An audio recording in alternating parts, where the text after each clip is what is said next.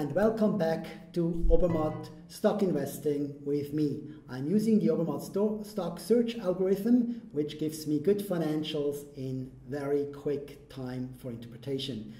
I'm talking about the September 11 top 10 stocks from Obermatt, and I look at the top 10 here. On September 11, we have two countries that we cover, Belgium and Turkey.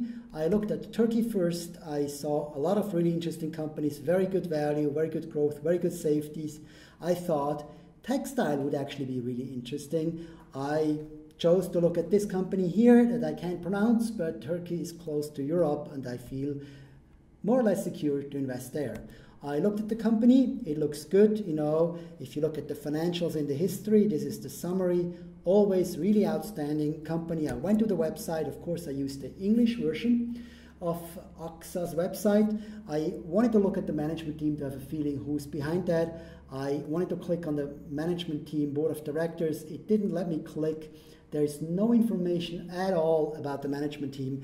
That makes me a little bit unsecure, so I went on back to the top 10 list to look for another company. I wanted to have a look at Belgium. What I found in Belgium in the top 10 list was Umicore, a really interesting company. It's in chemicals and it has a good value rank of 78. It's growing, it is safe. If you look at the summary below here, let me scroll down. Yes, here it is. It's all really good in terms of financial figures. It's a company worth looking at. Let's have a look at it.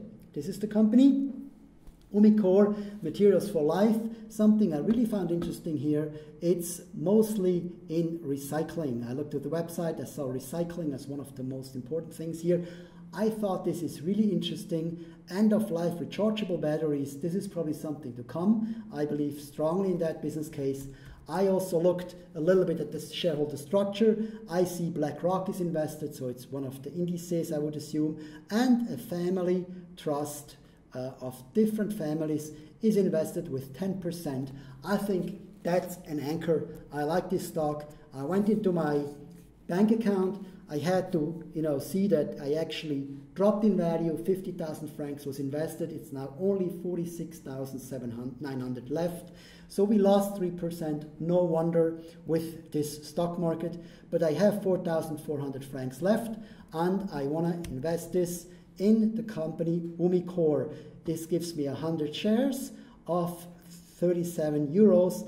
That's 3,700 euros, roughly about the 400 Swiss francs I wanted to spend. Let's click execution, and here we are.